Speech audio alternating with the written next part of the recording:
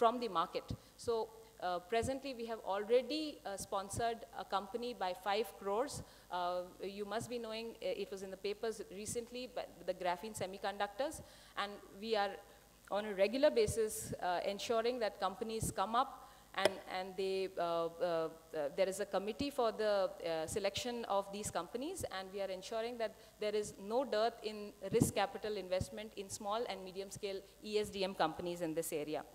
The policy support, when we talk about innovation, 35% of these startups that are coming up in the country are situated in Karnataka presently. We want the share to go up to 50% and ensure that we are ensuring that in the KESDM policy we have post-performance incentives for a company to file patents domestically as well as outside the country, and up to 1 lakh and 5 lakhs of reimbursement for the investment that they have made in filing these patents.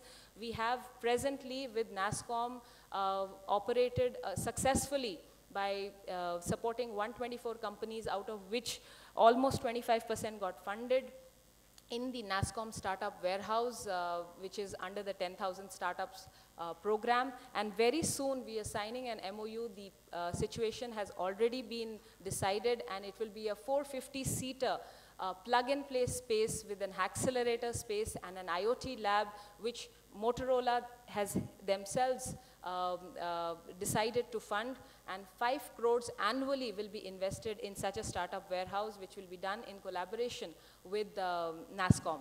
We have put in place an MOU with IAMAI for having a mobile startup to ensure that the the next revolution in mobile can be leveraged upon, and the startup community gets skilling as well as the technology mentoring that is required for such startups.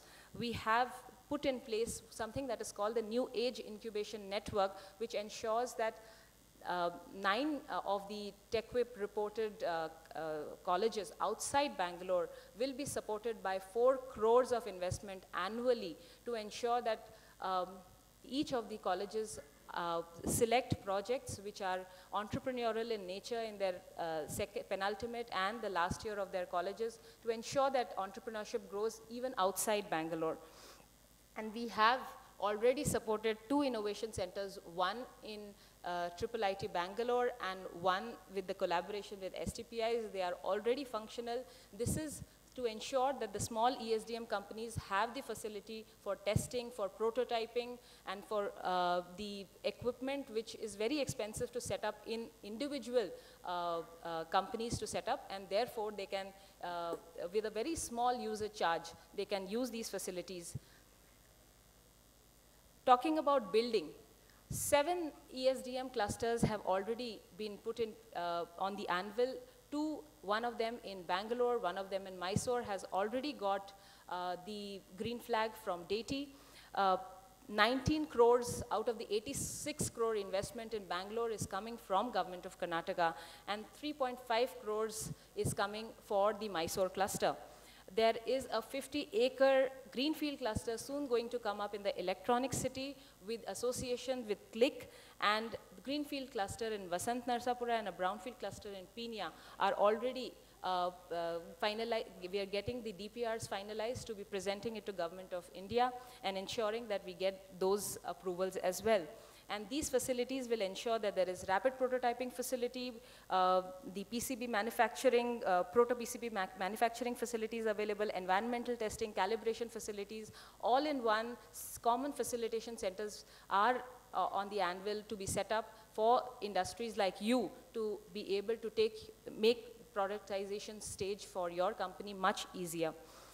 We are working a lot in the skilling sector, and we are amongst the first states to have ICT, Skill Development Society, which is an independent society working under the Directorate of IT and Biotechnology.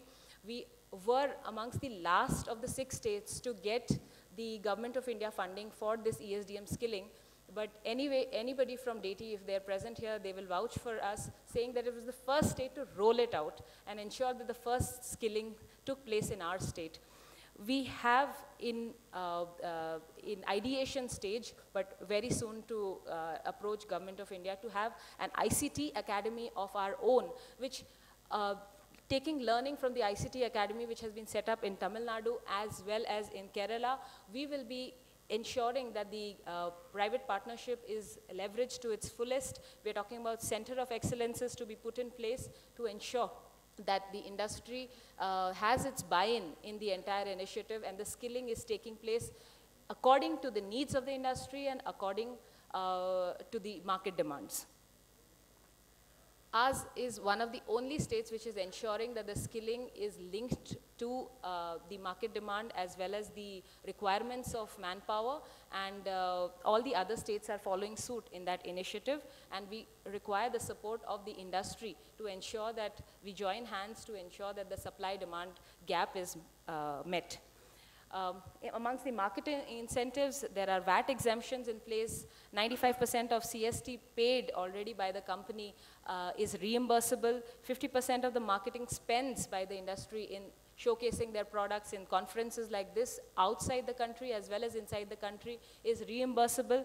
So my request is to please visit stall number 1 and 2 just outside, which is the KBIT stall. Either you can put in your details as a card. We will reach out to you and ensure that if you are a Karnataka ESDM company, we will ensure that you get registered and you get all the incentives that are available under the policy. Export incentives, I've already mentioned. We have amongst the first state to set up the promotion, preferential market access. Government of India has recently rolled it out, and amongst the e-procurement policy of Government of Karnataka, we will be soon ensuring that Karnataka ESDM companies will get preferential treatment for such government procurements. We have set up the Brand Bangalore Society, which will ensure that the marketing initiatives that the various companies are taking can be clubbed together and we sell together to the international market as well as the national market. The brand of Bangalore and the brand value of Bangalore can be leveraged to the maximum.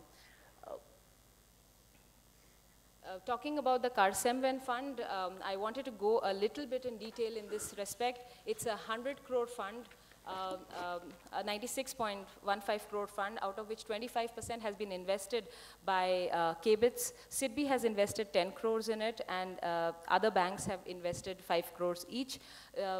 The fund envisages to support ESDM companies up to 2 to 10% of their working capital in the first unit, and ensuring that there is share taken in the company in the form of equity and preference shares and debentures, and or the combination of the all. And there is also a separate investment committee that has been set up. Unfortunately, I'm the chair, but please take my word for it that all the other members are experienced investment. They have operated their own private venture funds, and you'll be pleased to find out that that we are doing a very good job of it. Camco is the investment management company, and they have experience in doing this success story in Kitwen 1 and Kitwen 2.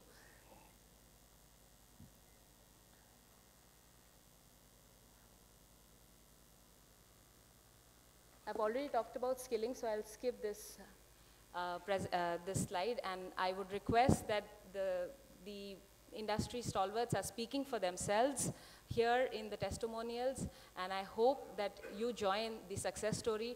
I am very pleased and honored to be a part of this journey, and I welcome you all. Karnataka is open for business, gentlemen and ladies, and I hope that you join the success story as well. Thank you so much.